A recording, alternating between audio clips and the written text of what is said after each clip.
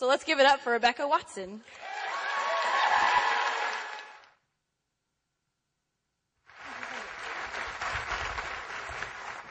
Hello. Oh, my voice magically worked. That was amazing. Thank you, sound person. Thank you, Skepticon. Oh, hello, Skepticon. I missed you. I missed you. I'm glad you all made it back from the church burnings or wherever you were during that last hour following Greta's talk.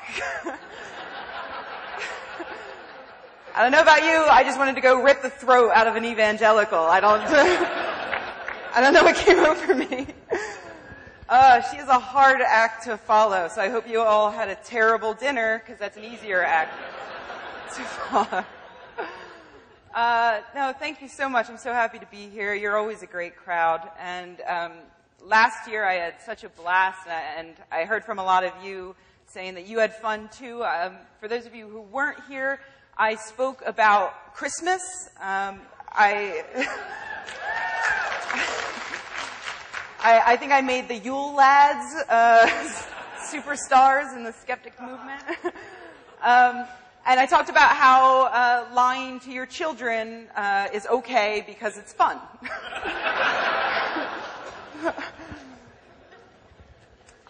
Before I get into my talk today, I wanted to give you a quick update on last year's talk. In addition to talking about door sniffer and pot liquor and the rest of the Yule Lads, everybody who wasn't here last year, what? In addition to all that, I talked a bit about the war on Christmas that Christians enjoy engaging in every year this time. And I showed a preview of a film called Christmas with a capital C. And in the trailer, you've got this evil atheist Scrooge who moves back to his small Alaska town and runs for mayor in the hopes of outlawing Christmas. That's basically what the trailer made it out to be. So I was really excited to see this film. And a few weeks ago, someone tweeted to me that it was on Netflix Watch Instantly. Yeah. So I immediately grabbed the popcorn and sat down and watched it. And what I saw blew me away, and I had to come share it with you. Because I was so excited about this. I was seriously considering for my talk just like showing the movie and doing like my own sort of, riff tracks over the top of it. But I was blown away because the trailer was misleading. I know. Slightly disappointing. And yet, at the same time, a little exciting. Because what the movie was actually about was a grumpy atheist, not evil, moves back. And the thing we made fun of in the trailer was that the good guy, the Christian who was trying to display a manger scene on the town property, he came across like such a jackass in the trailer. But the thing is, he comes across like a jackass in the movie, and he's meant to be. I wasn't sure at first. I'm watching it, and I'm like, this character is awful. And I'm pretty sure I don't hate him just because I'm an atheist. I'm pretty sure that a lot of Christians would hate him, too. And at the end, I'm going to, spoiler alert, sorry, if you want. But at the end, what happens is it's a sort of like a pro-separation of church and state message. A judge comes, I'm not making this up, I swear. A judge comes to the town and explains politely to the idiot Christian. She's like, well, you have to be more inclusive. So you can add other religious ornaments. You can sell the property to an individual who can display them. Or you can have no displays at all. And he's like, well, I don't know, that's terrible. And the guy's wife is like, shut up. Like the guy's wife also thinks he's a jerk. And in the end, he, as the town's mayor, sells the manger scene to himself and his brother, and they get permission to display it on public property. And so, it's like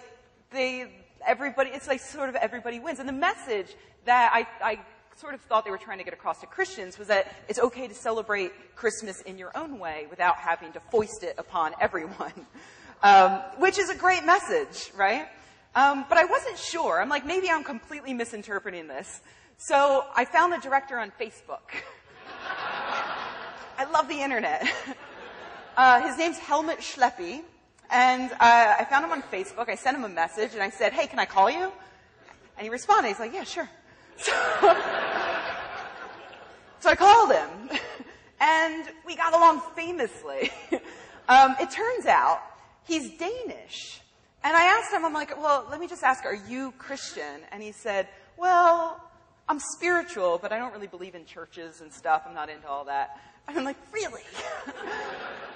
And through the course of our conversation, which I did record and I will put on Skepchick next week, with his permission, I learned that Helmut thought that the idea of displaying religious iconography on public land was some sort of fable. Like,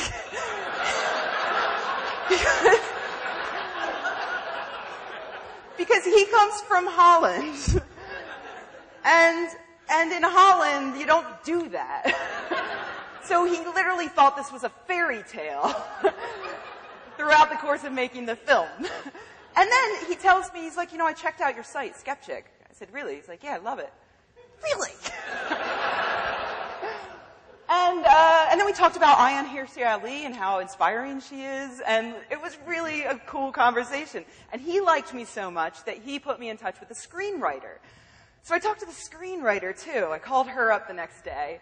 And I pointed out that the movie was based on a song by a Christian band, and the lyrics are basically like, screw you, it's Merry Christmas, not Happy Holidays, F off, but more Christian. I don't know, whatever. And so I asked her, I'm like, this is weird because, that's not really what the message of the movie ended up being. And she's like, okay, off the record. So I probably shouldn't be saying this, I guess.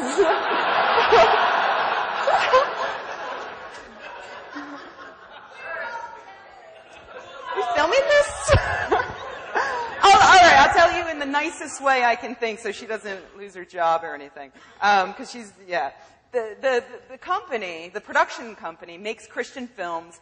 The band had this huge hit with that song, lots of hits on YouTube, and they said, we can make more money out of this. And so they didn't, these are not her words, these are my words. So they went to her and said, could you write us a movie based on this song? And she listened to the song and she was like, eh. And she decided to turn it on its head. She was obviously a Christian, but a very liberal Christian who believes in separation of church and state. She's like, so yeah, the first thing I did was I looked up what the actual laws are. And, that's why it's about a manger scene, because that's a really clear-cut law. You can't display that on town property. So she's in favor of separation of church and state.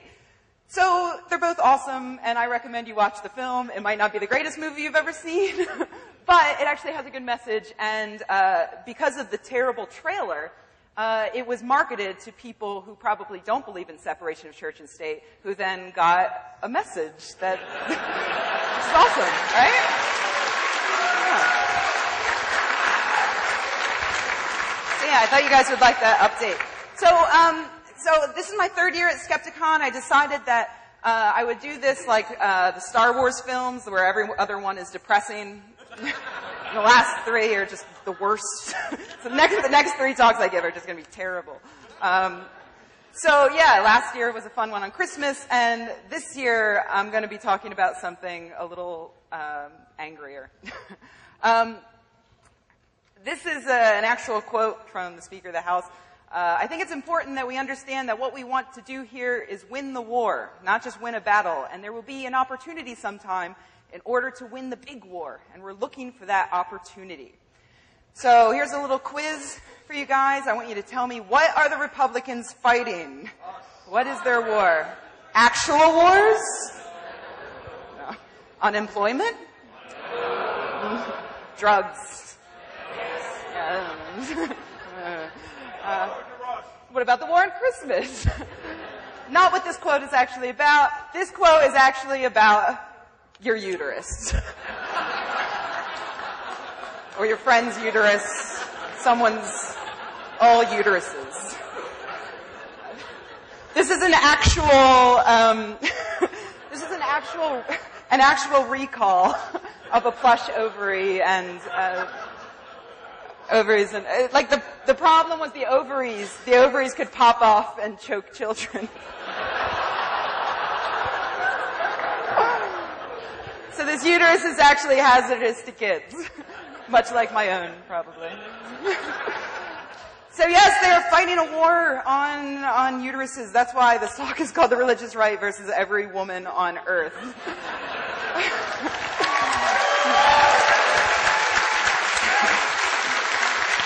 And before I go further, I want to tell you that every time I talk about things like this, for instance on the SGU podcast or elsewhere, when it's on the SGU podcast, someone will inevitably write in and tell the guys to please stop me from politicizing skepticism. To which my answer is always the same. Nope. Sorry. I talk about what I want. And this has been a conversation that's been going on in our community about what you can and cannot be skeptical of. And I just want to tell you briefly to not listen to the people who tell you you can't be skeptical of religion, of politics, of economics. These things are important and they deserve it. Skepticism is a tool set, and we can apply it to anything. So, in this talk, I'm going to apply it to the religious right. So this is an actual quote, and this is why I have no problem politicizing skepticism. Because people who are running for president say things like this: an arrogant, corrupt Washington elite declared war on marriage, on families, on fertility, and on faith. That's you guys. You guys are the corrupt Washington elite. But notice that. I mean, fertility, and did you even know you were waging a war on fertility? This is the woman who actually told the world that getting vaccinated for HPV would cause mental retardation because some woman told her once. Michelle Bachmann even did this recently. She had to apologize for that because there's no scientific evidence that the HPV vaccine has any negative, causes any harm. But she apologized, and then just the other day, there was a brand new quote from her about how the vaccine ravages a young girl's body, which is just, it's telling. Because HPV, the religious right believes that it will lead you to have more, the HPV vaccine will lead you to have more sex, because now you don't have to worry about cancer. That's what was holding us all back. I'd like to, sweetie, but in several decades I might die of cancer. That's why Michelle Bachmann is also against fire extinguishers, because they'll just encourage everybody to set shit on fire.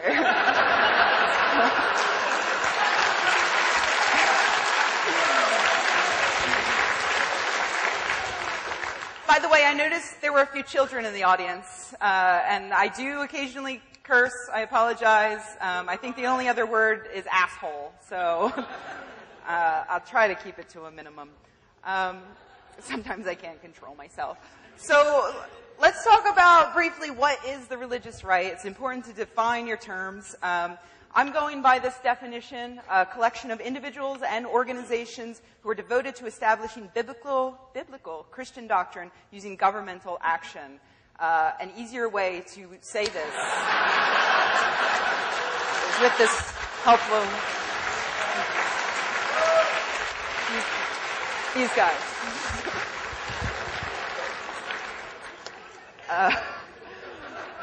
And if your children can read it, I say they're old enough to know the word. All right? So they want to establish biblical doctrine. What is biblical doctrine? Well, often at conferences like this, we do talk about one specific piece of doctrine they try to establish, which is the idea that Jesus rode dinosaurs through the Garden of Eden, aka creationism. That's something we talk about a lot, so I won't spend any time on it. Instead, I'll talk about this other bit of biblical doctrine.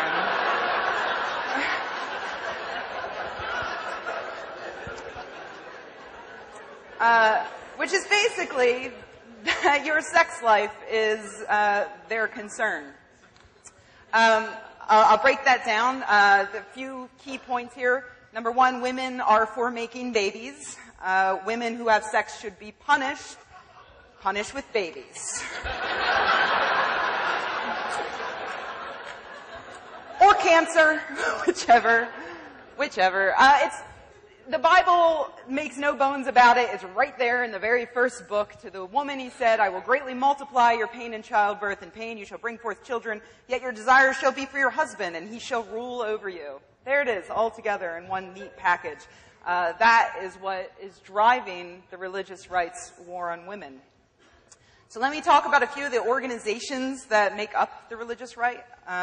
Alliance Defense Fund is one, founded by Alan Sears, who wrote The Homosexual Agenda, which, I swear to God, Alan Sears posited that SpongeBob makes you gay.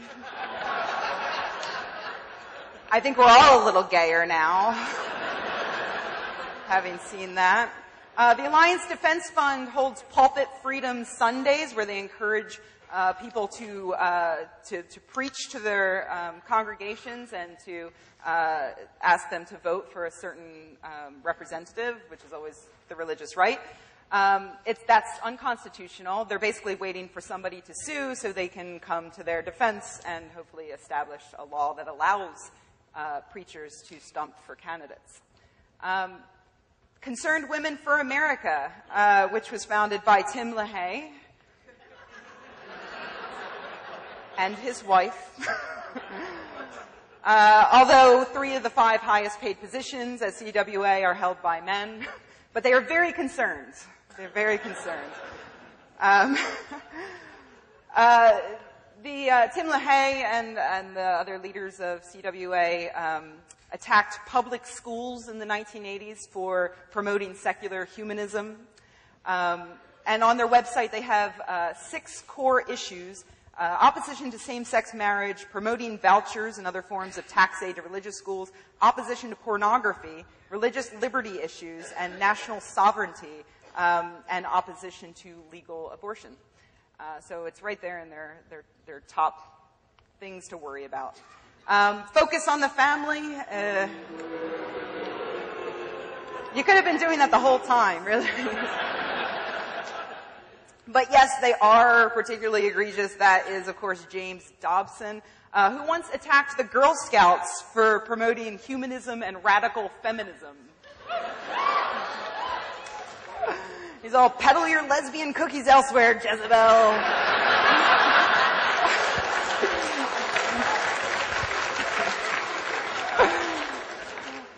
Dobson's wife is the head of the National Day of Prayer Task Force, which is a thing that still exists in 2011 for some reason. He also frequently issues endorsements for political candidates, but he started Focus on the Family Action as a way, like as a little group that he could apparently have the legal right to stump for candidates. So yeah, he's pretty awful. So these people have a lot of money. Do they have a lot of power? Yes, unfortunately. You might have remembered earlier this year there was a big to-do about the federal government defunding Planned Parenthood, and the entire government nearly shut down because of it. It's interesting because when you look at the statistics, most people in the U.S. did not want Planned Parenthood to be defunded. The majority of people, including Republicans, including conservatives, didn't want it to be defunded. Planned Parenthood, the whole idea was that Planned Parenthood provides abortions, and we shouldn't have any federal funds going to abortions. Of course, no federal funds ever do go to abortions. That's already been made illegal. And also, 3% of Planned Parenthood's activities are abortion-related. Everything else is family planning, cancer screenings, things like that. I would cry, too, yeah. Yeah. So despite that, this very small group managed to nearly shut down the government over something that the majority of Americans did not want. So yes, these people are unfortunately very powerful. So let's talk quickly about what their agenda is. There's a few key points. One is instituting abstinence-only education. preventing access to contraception, and making all abortion illegal. Don't those three things just go together so well? It's like one naturally follows from the other. And so I'm going to quickly go through these, all three of these, because there are actually some, it's not just the religious right who agrees with these points. There are even some atheists, some secular people who think that these are good ideas. So I'm going to quickly go through a few points, not all of them, but a few points on why they are not good ideas. One, abstinence-only education. There have been studies done, study after study after study after study, that shows it does not work. This is one from 2005 that found, although federal support of abstinence-only programs has grown since 1996, existing evaluations of such programs either do not meet standards for scientific evaluation or lack evidence of efficacy in delaying initiation of sexual intercourse. Here is another one from the CDC that found that in states where they teach abstinence-only education, you are way more likely to get pregnant than in states that teach comprehensive sex ed. Absolutely every single scientific study ever done shows us that abstinence-only education does not work. It's just natural. It's the look in their eyes that gets me.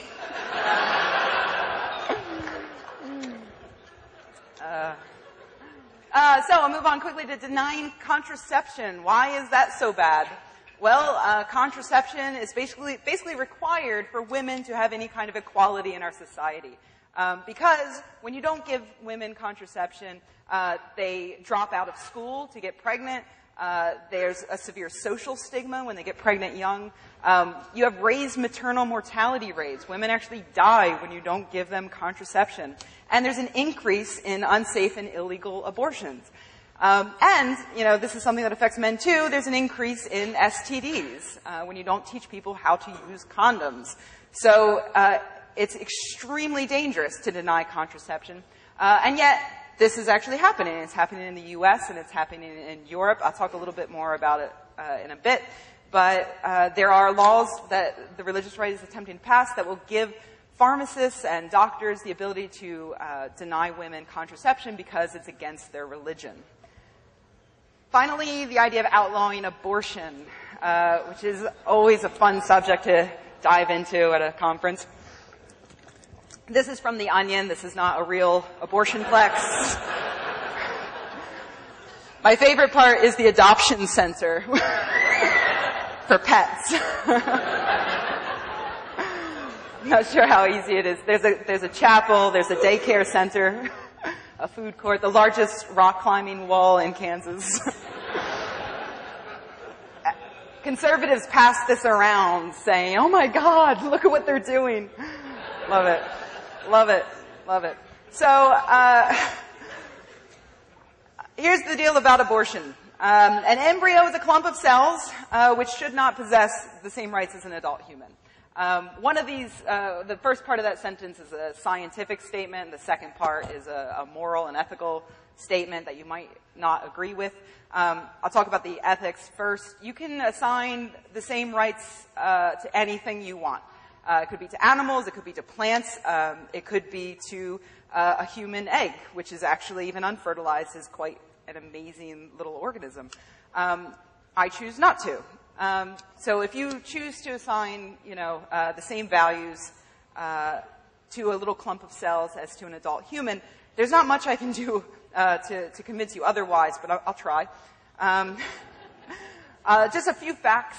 80% of all U.S. abortions are performed within the first 10 weeks of pregnancy. That's before the embryo is even an inch long, and you shouldn't even be calling it a fetus at that point. It is still an embryo. Of course, to the religious right, it's a baby. But it is, in fact, just an embryo. Also, 66% of all fertilized eggs fail to implant or later spontaneously abort. That's a low number. It's very difficult to figure out exactly how high that number is, but the tests that have been done show anywhere from 66 up to 80% of all fertilized eggs fail to implant or spontaneously abort. And 31% of all implanted eggs later miscarry. So if we're looking at the numbers, Humans tend to... No? Too far? Too far? Too far? According to the Guttmacher Institute, humans terminate, I should say Americans, terminate about 22% of their pregnancies. But yeah, God is just wiping them out. So nature doesn't have much respect for that clump of cells, and I don't think we should have that much respect for it either. But again, that's an ethical thing that maybe you decide differently. That's fine. I'll go on to tell you some more about the science, because there are a lot of lies that the anti-choice crowd will make. One is that abortion causes depression. It does not. Fetuses feel pain at 20 weeks. Science is out, but says probably not. Abortions cause breast cancer. No, that does not happen. And that outlawing abortion saves lives, which again, no, it doesn't. The World Health Organization and the Guttmacher Institute carried out this really amazing study that showed that when you ban or reduce the ability for women to get abortions, women still have abortions at the same rate. They just have unsafe and illegal abortions, which leads to more women dying. So banning abortion does not actually save babies. Babies will still die, and now the women die too. So it's really, that's one of the reasons why I never use the term pro-life. Because to me, if you are advocating for the banning of abortion, you are actually pro-death. That's what you're going for. More women die.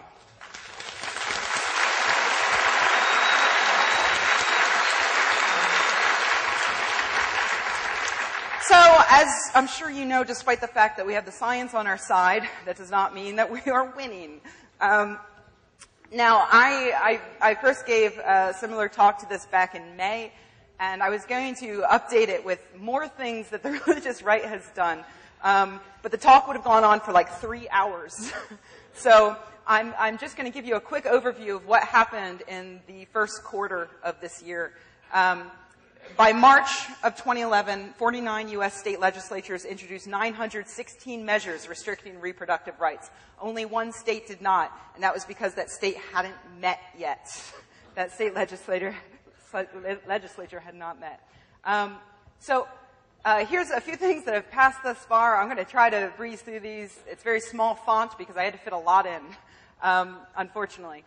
In South Dakota, women have to wait 72 hours before getting an abortion and obtain counseling from a registered anti-choice pregnancy center.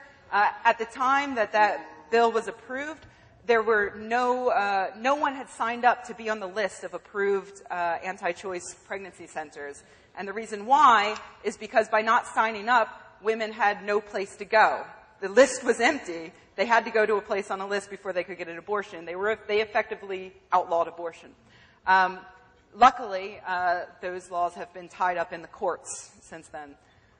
Indiana cut all federal funding for family planning and banned abortions after 20 weeks. Remember the lie about how pain starts to be felt at 20 weeks? Well, they're using that. They're using that to pass these in state legislatures, saying that that's when fetuses feel pain, so that's when abortions should be banned. It's unconstitutional, but they've been passing them anyway. Indiana's not the only state. In Utah, any hospital employee can refuse to participate in any way in an abortion, and also abortion limitations are placed on private health plans.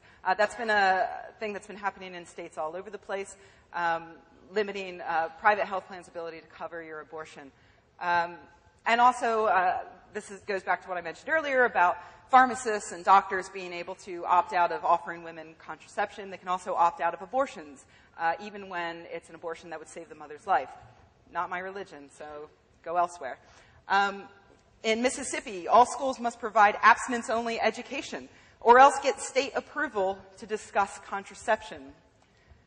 In Arizona, this is my favorite, I think, women must state publicly that they're not aborting because of racism. Yeah, Arizona. You remember Arizona. Where they can stop brown people and ask for their papers. Women must stay public. They have to sign a form that says they're not aborting the fetus because of racism. And If the doctor can't produce the form, he has to keep it on file. If he can't produce the form when asked, he goes to jail. In Texas, family planning budget was slashed while protecting funding for anti-choice centers. And women, the bill said women had to get a sonogram at least 24 hours before having an abortion. If she didn't want to look at the results of the sonogram, it had to be described for her in detail. Which, you know, at like 9 weeks, it's like, well, there's a little peanut thing. Might be a head, I don't know. And in case this is slightly graphic, I apologize, but you know, in case you think that a sonogram is like the jelly on the belly with the paddles, it's not. A sonogram in this case requires insertion of a device. So imagine you've been raped and you got pregnant, and now you have to have a doctor use this device on you, whether you want it or not. Luckily, your friend and mine, where is he? Oh, did I take his ugly mug? I think I took his face off because it was so gross. I had a big picture of Rick Perry, and I was like, no, I'm not going to. I would have just gotten more booze. Luckily it's been tied up, and I believe that one got shot down. So people fought back and won. Oh wait, his face is coming up. I apologize. But the interesting thing about what they did to Planned Parenthood, you know, they did the exact same thing that you saw happen at the national level. They said that, you know, we don't want any of our money going to pay for abortions. You remember that 3% that none of the money goes to pay for anyway? So they cut the family planning budget, and what it did was cost the state of Texas millions of dollars. So despite the fact that they've now lost a ton of money, and it was based on lies, Rick Perry managed to do it. So there's his mug. Yeah. I'm glad that nobody's selling rotten fruit out in the hallway. So you might remember that the name of this talk is The Religious Right versus Every Woman on Earth. That's because no one is safe, unfortunately. It spreads, and it has spread from us, unfortunately. This is something that happened just a couple of months ago. Nadine Dorries is an MP in England who is in favor of abstinence-only education.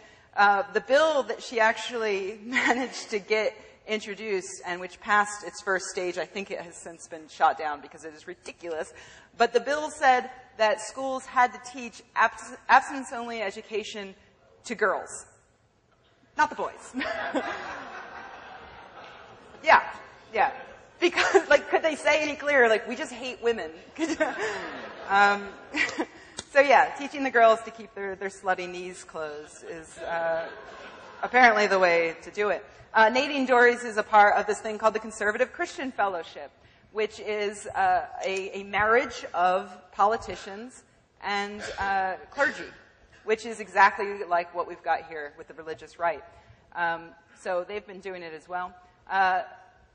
Recall earlier the thing about pharmacists being able to turn women away. There was a bill introduced in the UK that passed that allows pharmacists to opt out over beliefs. So you're in a rural area, you need Plan B, say. You go to the local pharmacist and he says, no, I don't believe in this, so you're out of luck. There doesn't need to be, for instance, another pharmacy nearby that's open and serving Plan B. You're just out of luck. And it's not just in the UK. There was one passed through the EU. And same exact thing, except for that the bill that was originally introduced in the EU, this is interesting, the bill was introduced in order to protect women who go to this pharmacist and he turns her away. The bill would have said that in order to turn her away, you must have another pharmacist working who can give her the medication she needs, or there has to be another pharmacy within 10 miles or so that is able to offer her what she needs. So that was what was introduced. And what ended up passing was the exact opposite. It just said, you know what, anybody can refuse to give a woman any kind of medication because of that person's religious belief. The reason why it passed like that is because of lobbyists. In this case, one of the major groups was the European Center for Law and Justice, which doesn't sound awful on its surface. It's actually a part of the American Center for Law and Justice, which also, so far, you're like, that doesn't sound so bad. Until you learn that it's run by this guy. Yes, that is Pat Robertson, your friend and mine. Did you think it was Satan? I don't know why you would have gotten that idea. I don't know. I'm sorry. Pat Robertson runs the ACLJ. That's a $12 million a year organization. You might know him best from the Christian Broadcasting Network, which you might be mistaken in thinking is just some kooky cable access thing that no one watches. They actually have nearly $300 million in their budget. And they have an intense amount of pull amongst conservative Christians. They can have politicians on that can speak directly to this religious right audience. He also has some other organizations. He has a lot. Christian Coalition is struggling, actually, luckily, with 1.3 million is all. And then there's Operation Blessing, which is a $400 million operation that got in trouble a little while ago for, they were supposed to be shipping goods to developing nations by plane, and what was discovered was that they were actually carrying diamonds back on the planes illegally. Yeah, so basically, we've screwed over Europe is the theme there. So, I know that that's all really, really depressing. And I'm sorry, and I promise that next year I will come back with a very fun thing about Jar Jar Binks or something. Racism. So I just want to end by encouraging you all that it's not too late. We managed to. People in Texas managed to stop that sonogram bill from going into law. In Mississippi, they had that huge personhood amendment that was shot down. It's possible to win. We just need to pay attention to what's happening. And what's happening is these groups are introducing legislation at the federal level. It gets shot down. And then all of the state legislatures introduce their bill. They know it's going to fail at the federal level, and they know nobody's watching at the state level. So I don't know about you, but I have trouble remembering who my state representatives are. I want you to, if you don't know, I want you to go home and look it up, and I want you to call them.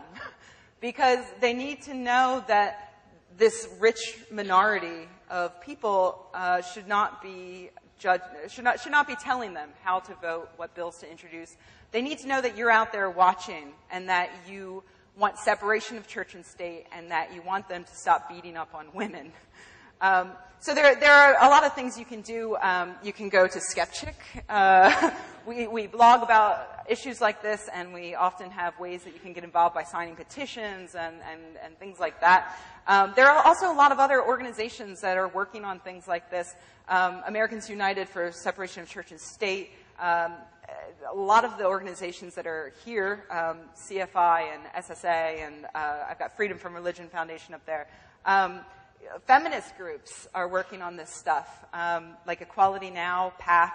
The ACLU, of course, is big on the separation of church and state thing. Contact your favorite group that's working for separation of church and state and ask them if they're helping out with this. Because I feel like a lot of times we see action in terms of preventing creationism from getting taught in schools, which is very important to do. Or things like, getting In God We Trust off the money, things like that. Women's health is very important too, and I, for one, would love to see more secular organizations fighting for women's health.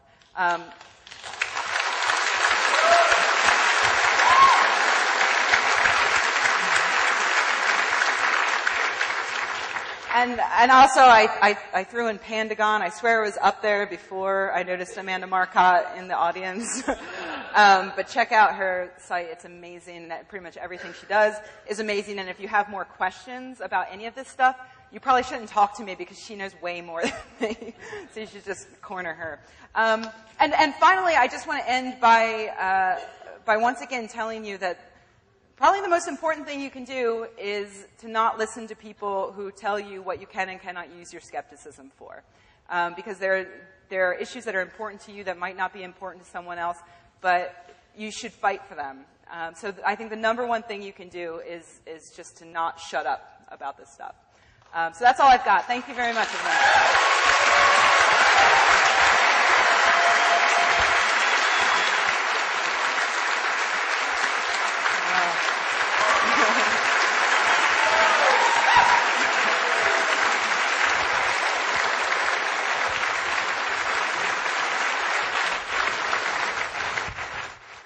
You know, that's why it's about a manger scene, because that's a really clear-cut law. You can't display that on town property.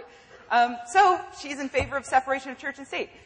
So they're both awesome, and I recommend you watch the film. It might not be the greatest movie you've ever seen, but it actually has a good message. And because of the terrible trailer, it was marketed to people who probably don't believe in separation of church and state, who then got a message that it's awesome, right?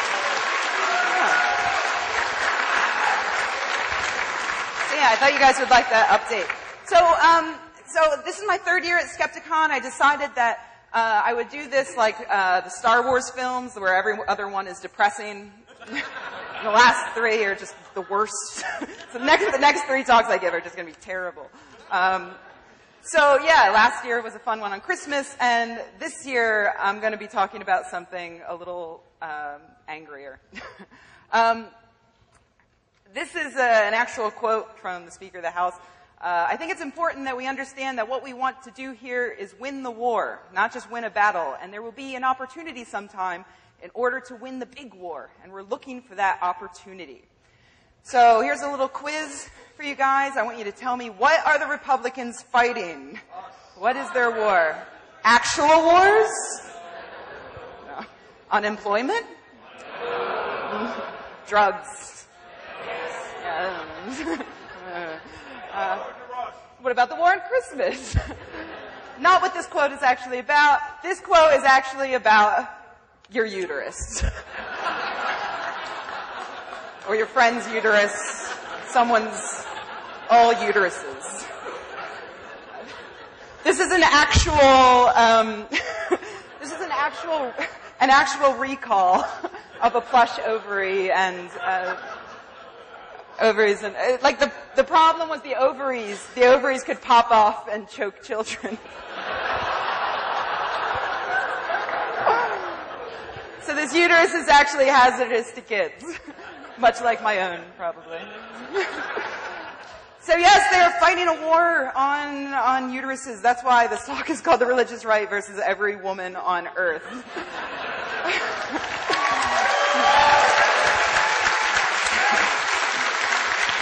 And before I go further, I want to tell you that every time I talk about things like this, for instance, on the SGU podcast or elsewhere, when it's on the SGU podcast, someone will inevitably write in and tell the guys to please stop me from politicizing skepticism. To which my answer is always the same. Nope. Sorry. It is still an embryo. Of course, to the religious right, it's a baby. But it is, in fact, just an embryo. Also, 66% of all fertilized eggs fail to implant or later spontaneously abort. That's a low number. It's very difficult to figure out exactly how high that number is, but the tests that have been done show anywhere from 66 up to 80% of all fertilized eggs fail to implant or spontaneously abort. And 31% of all implanted eggs later miscarry. So if we're looking at the numbers, humans tend to... No? Too far? Too far? Too far?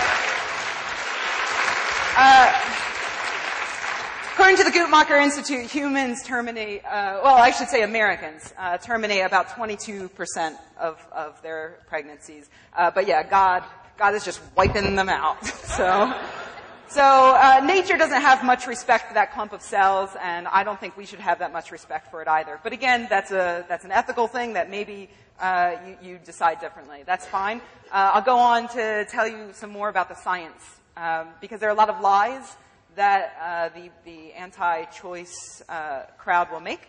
One is that abortion causes depression. It does not. Fetuses feel pain at 20 weeks. Science is out, but says probably not. Abortions cause breast cancer. No, that does not happen. And that outlawing abortion saves lives, which again, no, it doesn't. The World Health Organization and the Guttmacher Institute carried out this really amazing study that showed that when you ban or reduce the ability for women to get abortions, women still have abortions at the same rate. They just have unsafe and illegal abortions, which leads to more women dying. So banning abortion does not actually save babies. Babies will still die, and now the women die too. So it's really, that's one of the reasons why I never use the term pro-life. Because to me, if you are advocating for the banning of abortion, you are actually pro-death. That's what you're going for. More women die.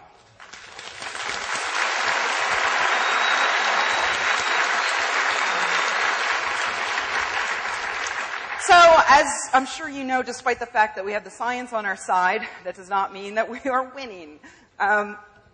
Now, I first gave a similar talk to this back in May, and I was going to update it with more things that the religious right has done. But the talk would have gone on for like 3 hours. So I'm just going to give you a quick, and what I saw blew me away, and I had to come share it with you. Because I was so excited about this. I was seriously considering for my talk just like showing the movie and doing like my own sort of riff tracks over the top of it. But I was blown away because the trailer was misleading. I know, slightly disappointing, and yet at the same time a little exciting, because what the movie was actually about was a grumpy atheist, not evil, moves back. And the thing we made fun of in the trailer was that the good guy, the Christian who was trying to display a manger scene on the town property, he came across like such a jackass in the trailer.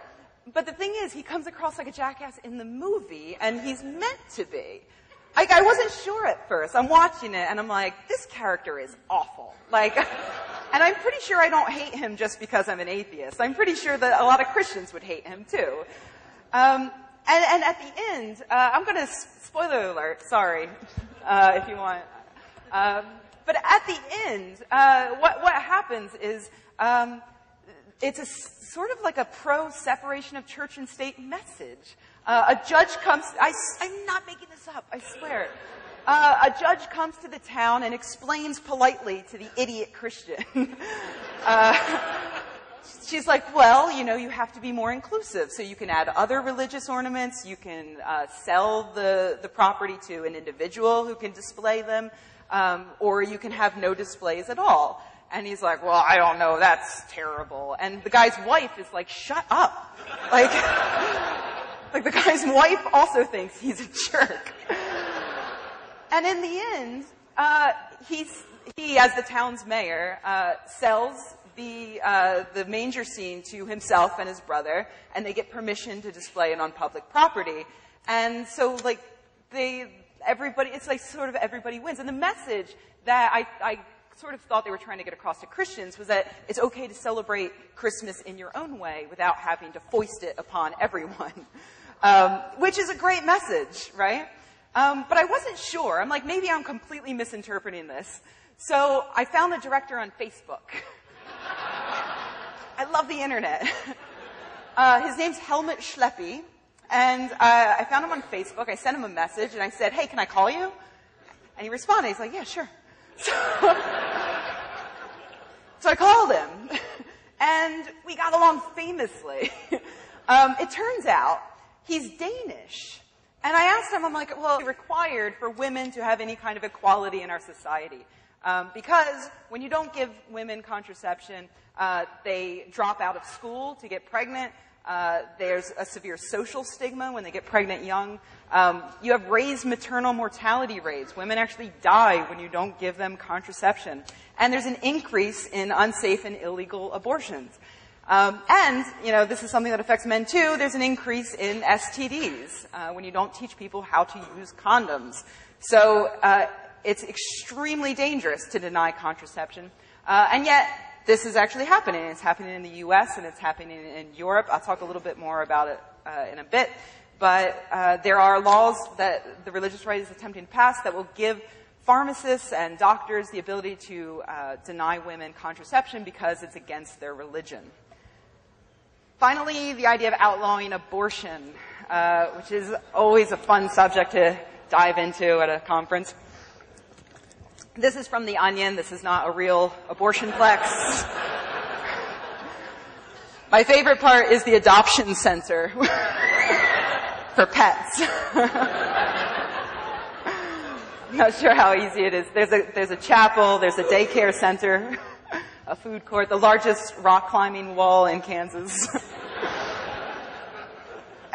Conservatives pass this around saying, oh my God, look at what they're doing.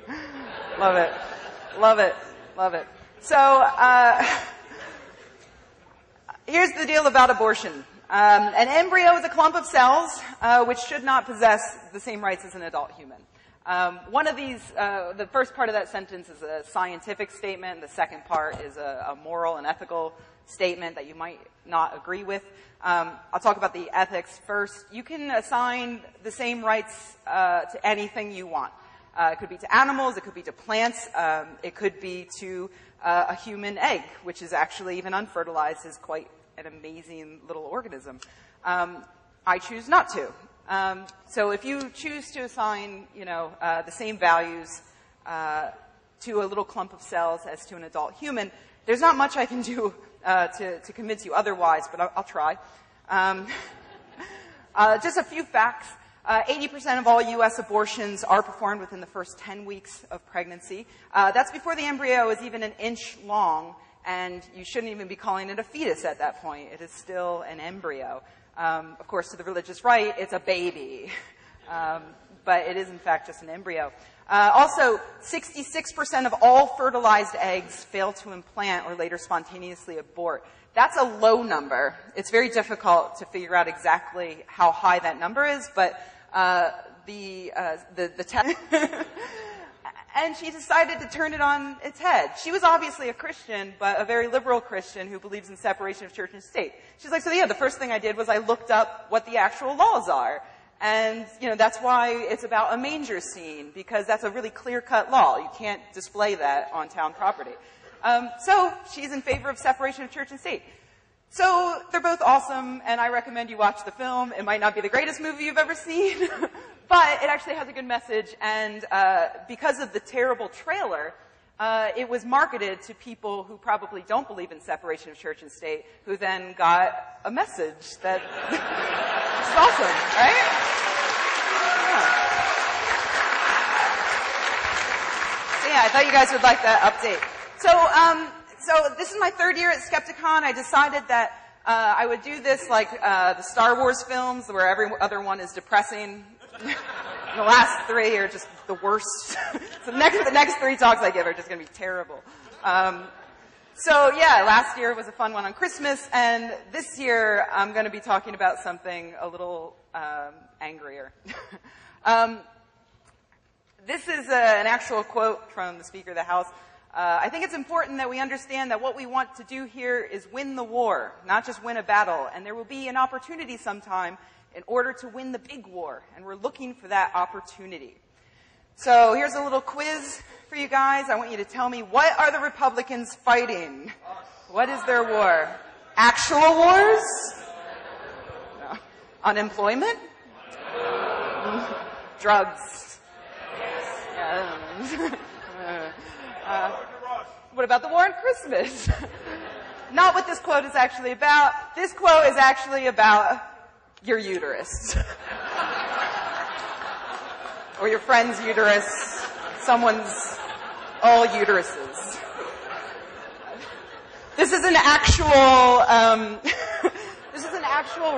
an actual recall of a plush ovary and, ovaries and, like the problem was the ovaries. The ovaries could pop off and choke children. So this uterus is actually hazardous to kids. Much like my own, probably.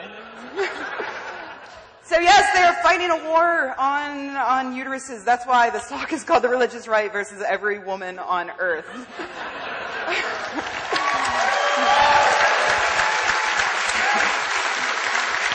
And before I go further, I want to tell you that every time I talk about things like this, for instance, on the SGU podcast or elsewhere, when it's on the SGU podcast, someone will inevitably write in and tell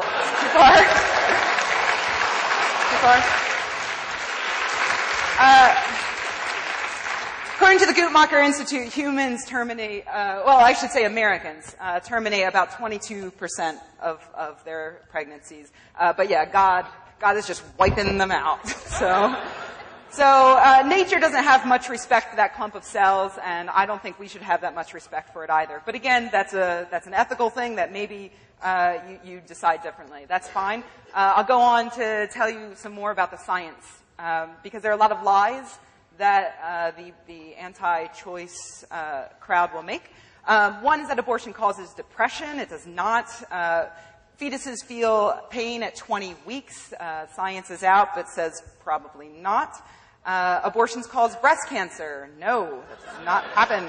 And that outlawing abortion saves lives, which again, no, it doesn't.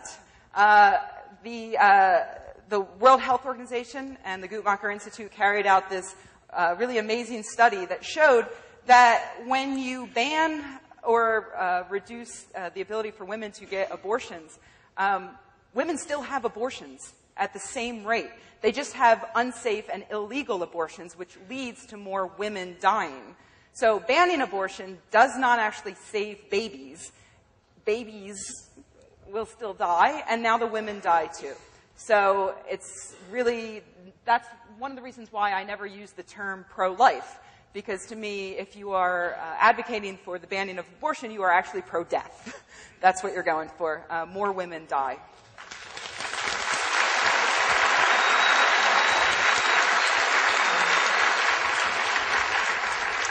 So, as I'm sure you know, despite the fact that we have the science on our side, that does not mean that we are winning.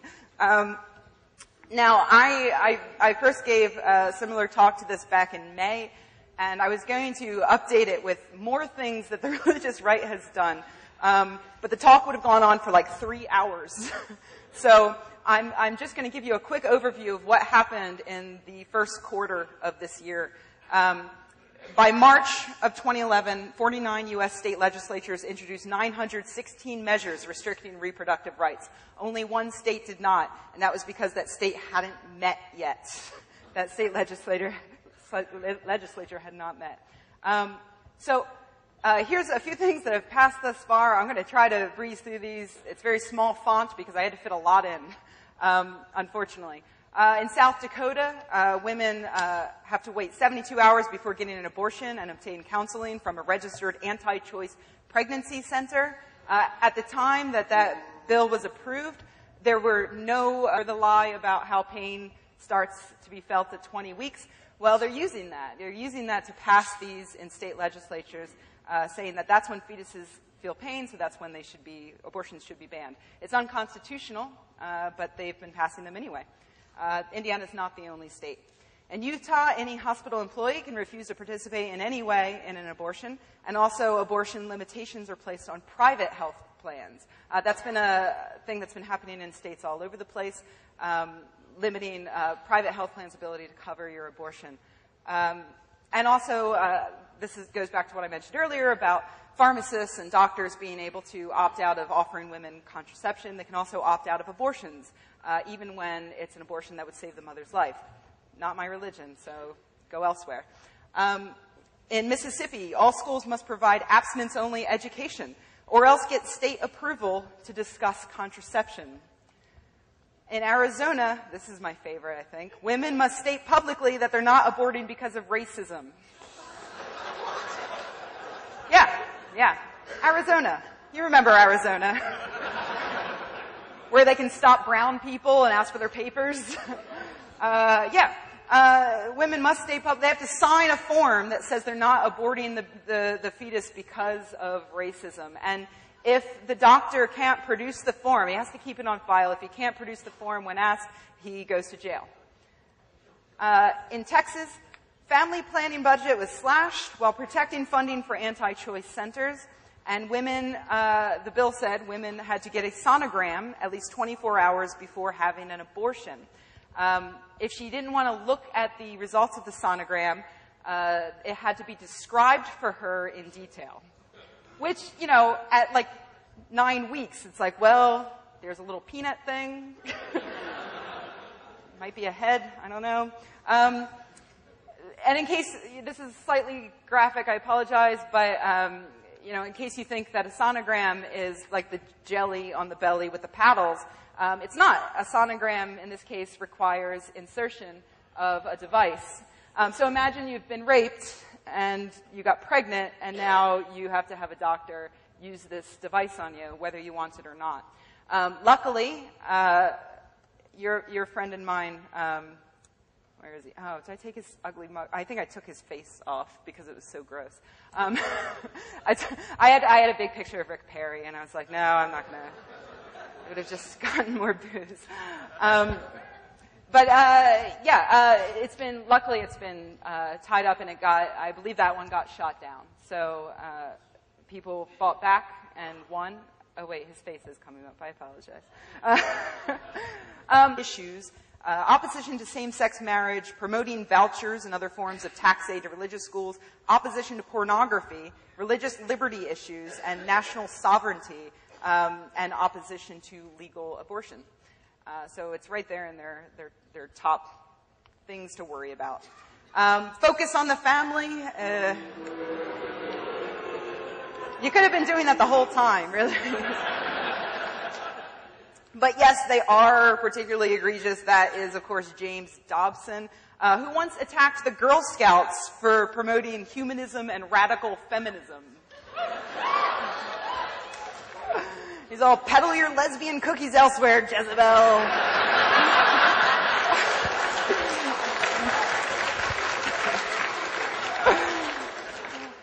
Dobson's wife is the head of the National Day of Prayer Task Force, which is a thing that still exists in 2011 for some reason. He also frequently issues endorsements for political candidates, but he started Focus on the Family Action as a way, like as a little group that he could apparently have the legal right to stump for candidates. So yeah, he's pretty awful. So these people have a lot of money. Do they have a lot of power? Yes, unfortunately. You might have remembered earlier this year there was a big to-do about the federal government defunding Planned Parenthood, and the entire government nearly shut down because of it. It's interesting because when you look at the statistics, most people in the U.S. did not want Planned Parenthood to be defunded. The majority of people, including Republicans, including conservatives, didn't want it to be defunded. Planned Parenthood, the whole idea was that Planned Parenthood provides abortions, and we shouldn't have any federal funds going to abortions. Of course, no federal funds ever do go to abortions. That's already been made illegal. And also, 3% of Planned Parenthood's activities are abortion-related. Everything else is family planning, cancer screenings, things like that. I would cry, too, yeah. Yeah. So despite that, this very small group managed to nearly shut down the government over something that the majority of Americans did not want. So yes, these people are unfortunately very powerful. So let's talk quickly about what their agenda is. There's a few key points. One is instituting abstinence-only education, preventing access to contraception, and making all abortion illegal. Don't those three things just go together so well? It's like one naturally follows from the other. And so I'm going to quickly go through these, all three of these, because there are actually some, it's not just abortion. So it's right there in their top things to worry about. Focus on the family. You could have been doing that the whole time, really. But yes, they are particularly egregious. That is, of course, James Dobson, who once attacked the Girl Scouts for promoting humanism and radical feminism. He's all, peddle your lesbian cookies elsewhere, Jezebel.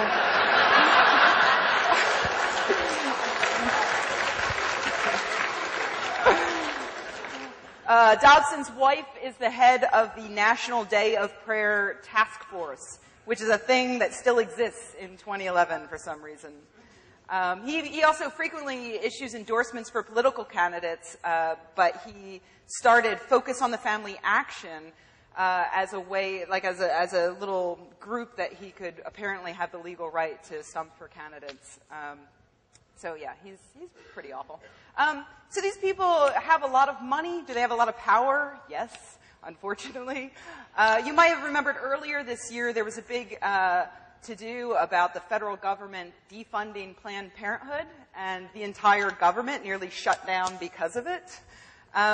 It's interesting because when you look at the statistics, most people in the U.S. did not want Planned Parenthood to be defunded. The majority of people, including Republicans, including conservatives, didn't want it to be defunded. Planned Parenthood, the whole idea was that Planned Parenthood provides abortions, and we shouldn't have any federal funds going to abortions. Of course, no federal funds ever do go to abortions. That's already been made illegal. And also, 3% of Planned Parenthood's activities are abortion-related. Everything else is family planning, cancer screenings, things like that. I would cry, too, yeah.